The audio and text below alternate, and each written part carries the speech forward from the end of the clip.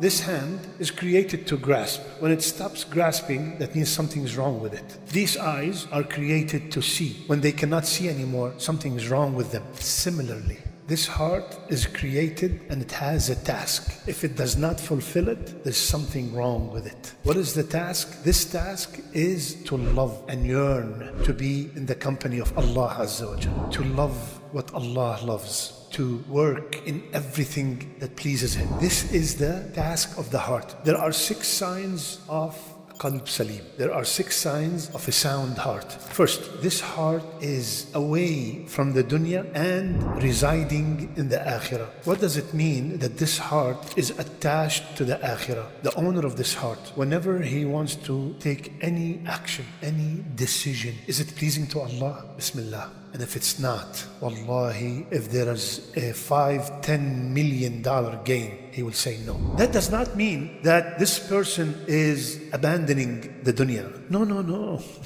This person has a very good job. This person, he volunteers all the time. This person donates. But all of them, with the mindset, they are for the pleasure of Allah Azza wa Jalla. Second, the owner of this heart is always worried about his or her intention. Why did I donate? Why am I growing my beard? Why am I studying this major? Why did I go and I helped that sister, that brother? Why? Always worried. Is that amal sincerely for Allah or no? I'm just showing off. He's always worried. That's a healthy heart. The one who's, no, 100% this is sincere. Not sincere. Just like someone who say, I'm 100% not munafiq. That's the definition of a munafiq. Third, the owner of this heart is in constant remembrance of Allah Azza wa Jalla. We can transform every action that we do into an act of worship. Even if I go to the supermarket, if I say to myself, I'm going to the supermarket to buy the milk and the food and the groceries for my family because I am the father of this family and that is my responsibility. The trip back and forth to the supermarket is an act of worship. If I go to school, to the university, and I register and I pick the major of medicine, and before I pick medicine, I say, Ya Allah, I am majoring in medicine so I can help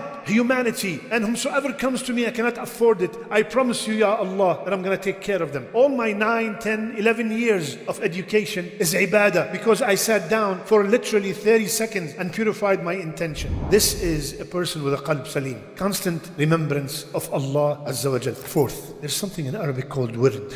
Wird is a certain time or a certain act of worship that I will not let the day go by without finishing it. Okay, for example, my word is to read 1 juz a day. My word is to say Subhanallah 500 times. If he misses his word, as if he lost all his wealth. We have people now missing fard, and nothing shakes. So the owner of the sound heart, he cries if he misses a sunnah. Forget about fard. Fifth, the owner of the sound heart is very, very stingy when it comes to time. He has no time to just sit down and vain talk.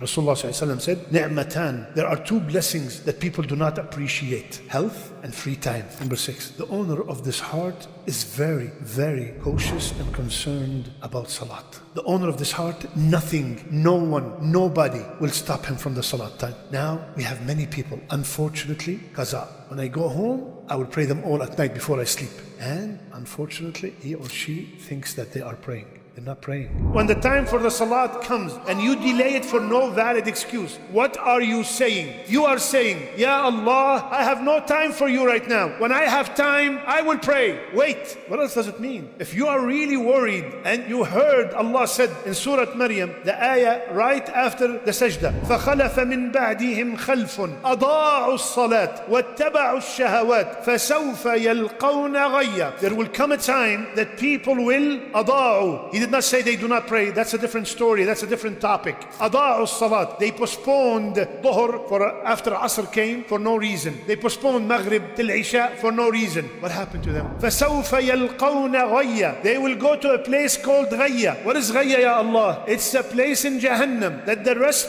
of Jahannam ask Allah to protect it from. إِنَّهَا لَكَبِيرَةٌ إِلَّا عَلَى الْخَاشِعِينَ. Allah said the salat is very heavy, except on the people who have khushu', people who have fear of Allah Azza wa Jal. And Rasulullah Sallallahu Alaihi Wasallam told us the heaviest salat on the hypocrite is Fajr and Isha in Jama'ah. And Allah told us, رِجَالٌ